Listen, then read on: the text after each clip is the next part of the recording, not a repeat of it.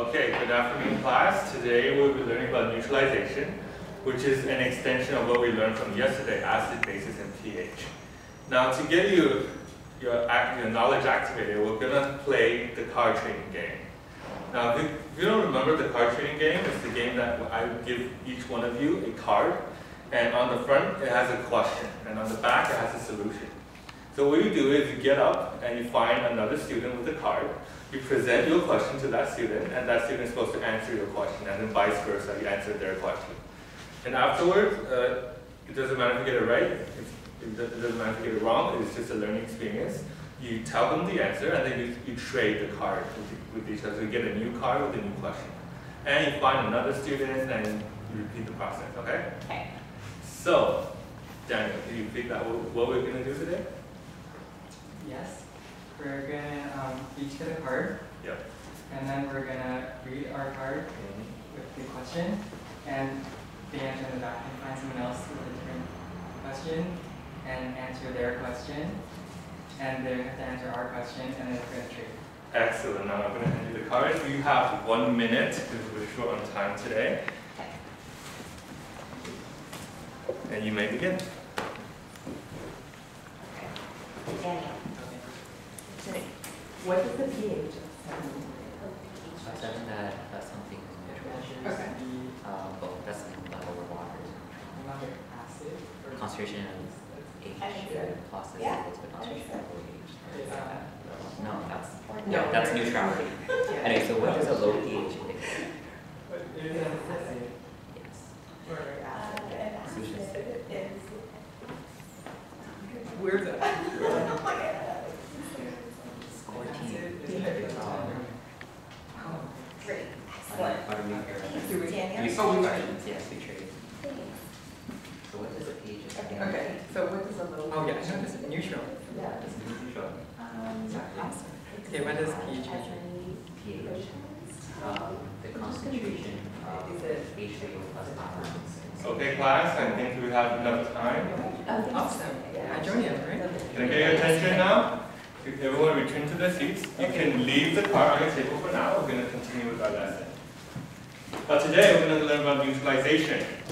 And here are the learning goals. Can anyone volunteer to read out the learning goals? Yes, ma'am. Identify the properties of the reactants of the neutralization reaction. Yep. Predict the products of the neutralization reaction. And identify the properties of the products of the neutralization reaction. Excellent. Now, here on the board, I have hydrochloric acid. The green is chlorine, white hydrogen. And we have water. So can anyone tell me what happens to hydrochloric acid when it is dissolved in water?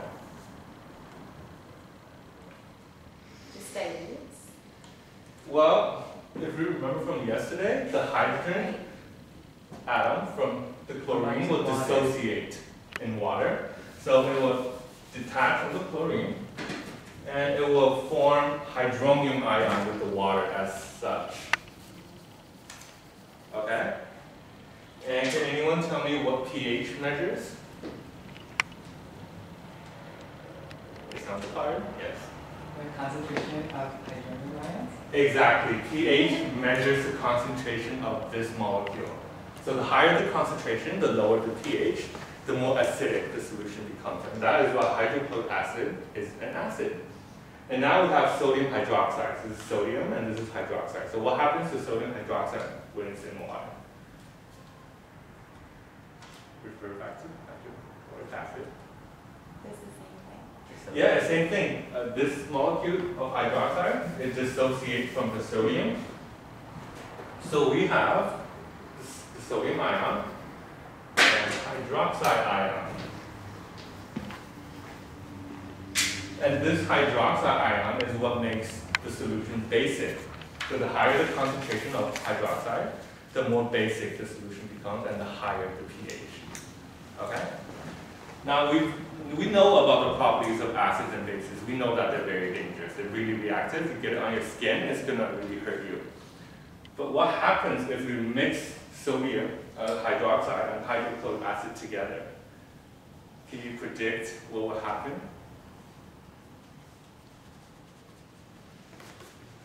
Anyone? Well, So, hydrochloric acid will dissociate in water. So, the chlorine and the hydrogen ion will separate, and so will the sodium hydroxide. Now, what I'm going to get you to do is, everyone, I need 4 volunteers. 4 volunteers. Okay, excellent. I will assign each of you a role, okay? Okay. You will be the chlorine. Okay. You're the hydrogen. Okay. You're the sodium. And you're hydroxide. You actually 2 atoms. Now I'm going to get the chlorine and the hydrogen to stand over here. And the sodium and the hydroxide to stand over there. Now you represent 2 solutions. What are you as a group? What are you as a We're group? an acid? Yes, you're an acid, Hydrochloric hydrochloric acid. And you are? Yeah, sodium hydroxide, you're basic. Now what I'm going to do is, I'm going to get you to mix together, and you will find another partner, just link with them, and what do you think will happen? Who are you? Now what do you think will happen when you, the 4 of you get No, mixed I'm together? gonna go Your with you. age, right? Yeah. Like So we we're- neutralize each I'm other. gonna go Yeah. here. Oh, the NaCl. We're salt. Salt. No. You're sodium, Sodium and and chlorine. chlorine.